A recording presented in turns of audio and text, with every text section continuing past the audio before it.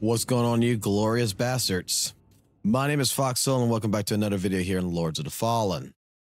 Now, I would like to actually go ahead and create this video based upon what I like to say the pros and cons of Lords of the Fallen.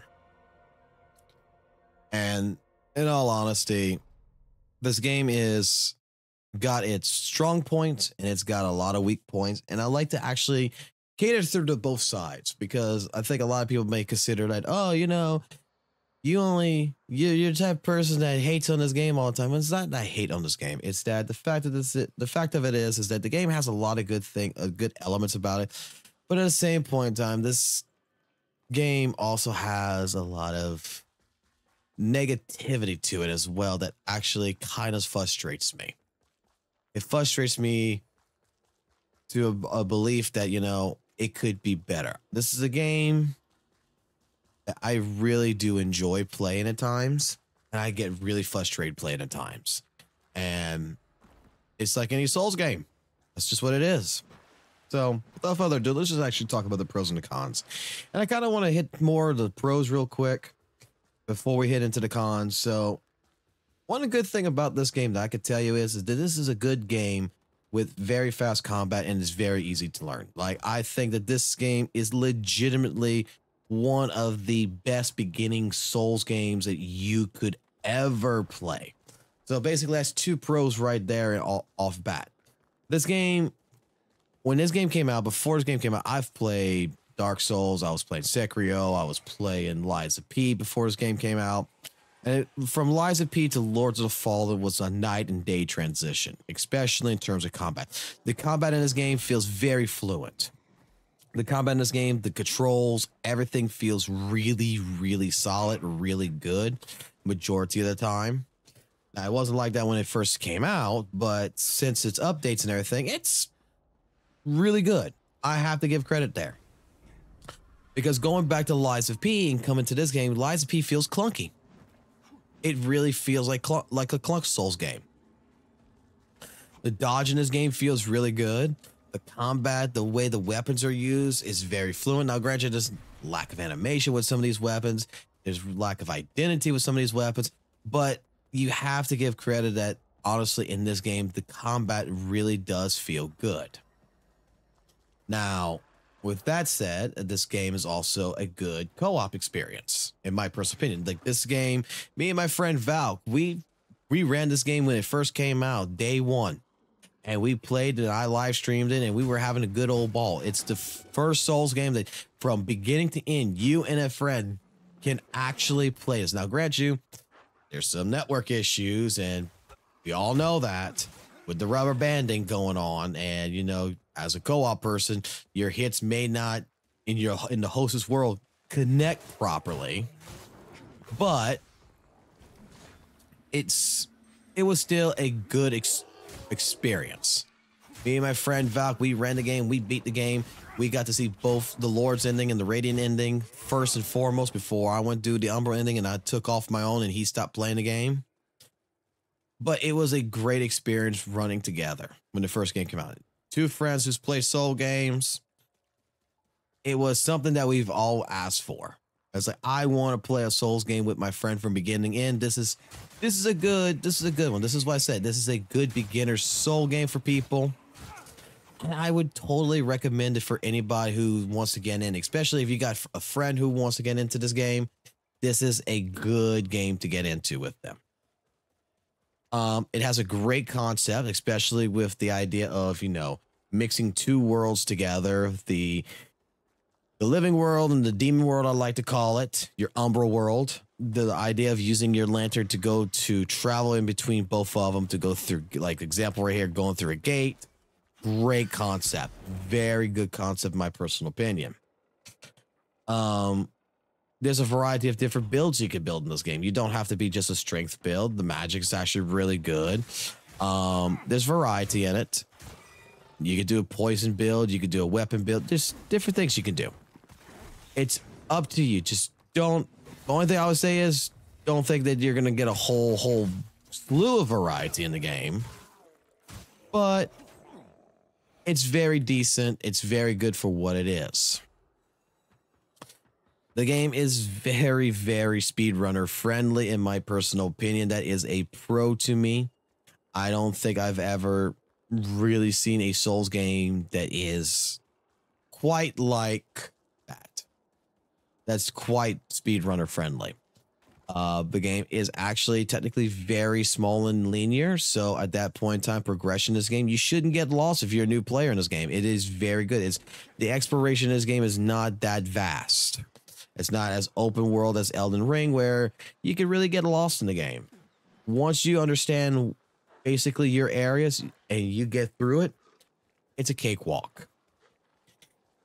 Now, let's go with the cons in this. Well, before we go on that, let's go with one more. Let's go with one more pro real quick, and that is the devs' consistency of trying to update and improve this game. That right there is a con and a pro at the same time, but we're going to talk about the pro methods. It does have support from the devs. The devs do tend to listen to people, even though I consider they're listening to the wrong people. They do seem to listen and want to improve and make the game better and better. They've been working on performance issues. When this game first came out, the performance of this game was so fucking bad. Like, I had a 4090 I was running this game on, and I was barely able to get 40 frames per second on it. Since then, now I get 60 frames per second on a 4090. I ended up buying the PS5 version, and there was areas that was like Blight Town all over again in Dark Souls, and it felt clunky when it first came out. But since updates and everything else, the game has became better. But going into cons, we could talk about the cons on that real quick, because in all honesty, there's some cons there. And what I'm going to get at when it comes to the cons is the fact that with the updates in general, the problem is that this game does have weekly updates. To some people, that's not a big deal, but it can be. It honestly can be a big deal because you're not given the chance for the game to breathe. With all the balancing updates they're doing, they're not just working with the updates on performance issues. They're working on balancing issues. They're working on different things in that regards. That's fine. But at the same point in time, it's the game's starting to lose its identity in one regards. But before we get to that, let's talk about like the balancing. My issue with the weekly updates on this game is the problem is that, okay, my build worked last week. My build don't work no more this week because, oh, it's deemed OP or such. I don't have a chance to really look through things until the next change. And to some people, I think that's actually could be considered a problem. That could be considered a true con, is that if you keep constantly updating your game, instead of, a once a month update or, bi-weekly update, give the game a chance to breathe. Take a look at the feedback from the players. A week is not long. It's not a long time at all for people to actually take a look at what's going on, to see if something's broken, to see if something's working better, to see what they can do with the game. I know some people who've actually just dropped the game because, okay, well, my build worked last week. This week I built a new build that works, and now it doesn't work no more. Now my old build's working now. What the hell's going on? They dropped it because it's complete inconsistency. And that right there can frustrate people quite a bit. And I'm just saying, like, let's tone down on the updates. Let's work more on the performance issues. Let's let the balancing work itself. Let's do a balance patch. Let's let it ride for a couple of weeks. Let's see how it works. And then let's take the feedback from that and say, okay, well, this needs to be nerfed. This needs to be fixed from actual player involvement, not fucking Reddit. Okay, if Reddit's your new fork of 4chan, we all know this. And if you're gonna keep listening to people on Reddit, then you're not gonna have a good time on this game. Sorry, my Reddit people, but you know what I'm talking about. There's only very good Reddit people. 9 out of 10 times, y'all drama stirrers, and we don't need drama stirrers. We need people who actually play the game, who aren't trolls, that want to legitimately make the game better. So that's right there's a con. And because of that, especially with the updates, the game's lacking its identity. The game, when it first came out, I thought the identity of this game was a harder version of Dark Souls. Like, this is going to be your hard Dark Souls. This game is so fucking hard that it's going to bust my balls. And it did. The enemy density, everything else that was going on with the game, stuff that in the vanilla version of this game was, to me, was what set it apart from your traditional Dark Souls game. I thought that was really great. Apparently people disagreed, and you know, they complained. Devs decided to change the density. They decided to change different things in the game, which keeps nerfing it here, nerfing it there, buffing this, buffing that, which in all honesty, now the game has a really weird identity. Is it catering to casuals, or is it catering to, you know, traditional Soul players? What is the game? What is this game's demographic? What is the catering to? Who is supposed to be playing this game? Because artificial difficulty, you know, once you figure it out, it ain't that good. Okay, I'm telling you. My biggest problem is the artificial difficulty in this game after it gets a new game plus fucking 1. It's too much. Another con in this game is going into new game plus 1 and higher levels. It becomes more of a chore than it is fun.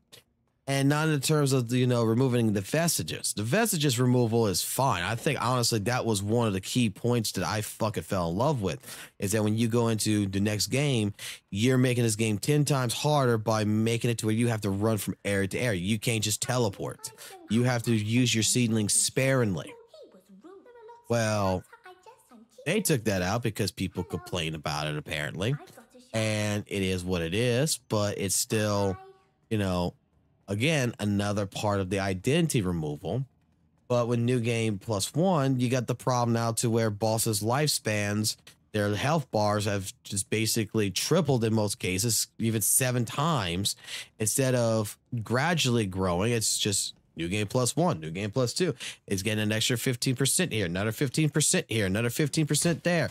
But originally, but don't worry, we're going to add an extra 50% on top of that. And it's artificial inflation. There's no true behavioral updates. I'm going to tell you that right now. That is a big con.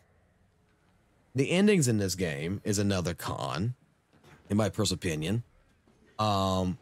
Basically, you got 3 flavor endings. You have your banana, you have your strawberry, and you have your blueberry. But the problem here is they all taste like a bland vanilla fucking flavor. Each ending, basically in its own regards, does not really feel good to go through with. They're either a chore, like for the Umbro ending, it could be considered a complete chore with its quest line if you don't understand what to do or how it works. A Deer's fucking ending, the Radiant ending, the final boss fight there is complete garbage. Everybody, I think we can all agree upon that one. When it comes to, I don't know, the Lord's ending, basically you need to call Chris Hansen on this one, people, because that ending is supposed to be the evil ending, and you're basically shoving a big ass man god into a little girl. Whoop-de-doo. Oh, another con, because I have a list right here. Another con in this game to go ahead and discuss real quick, guys, would be the character customization. It sucks really bad. It's very limited in what you can actually design as a character compared to any other Soul-like game that has character customization. The character customization in here, basically, again, it's another flavored version of Souls, of the endings. Basically, what do you want to create? You want to create an old man, young man, middle-aged man with, you know, very limited beards, very limited customization. Same for the chicks. Like, it's really bad. The customization in here is really bad. You can't really do much. I can't really make an ugly ass fucking character like I wanted to. But I'm gonna leave it with that, I think, because in all honesty, you tell me your opinions. You give me some pros, you give me some cons in the comments below, because this is what I'm touching on. I'm touching really that the game in general is a very decent beginner Souls game.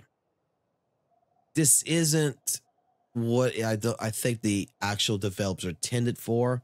But then again, I don't know what the fuck the developers intended, because they changed the identity of this game so fucking much that I'm just going to tell you that this is, in my personal preference, if I've had a friend who never played Dark Souls before in their life, this would be the game that I would introduce them to. This would get them started into the Soul game series. And I'd be like, this is Baby Souls. Once you finish Baby Souls, we'll get you into real Souls. Because it's just what it is. There's no uniqueness anymore about this game. It's very easy. It's what it is. There's performance issues here. There's performance issues there a little bit. But they are working on that with the weekly updates. But it is what it is. And I don't know what it means. But you guys have it easy. You take it. You take a good one. And I will catch you on the flip side. And currently I am working on our member list, because apparently we have now over 72 fucking members now on this channel for some fucking regards. And I appreciate every single one of y'all guys. So I will be updating the members list coming here in the near future. I got to figure out how we're going to incorporate all y'all and make sure you all get your shout outs. So please bear with me that this video does not have you in there. Maybe the next one will not either, but we're going to fix that. I promise. Until next time, take it easy, and I will catch you on the flip side. Peace.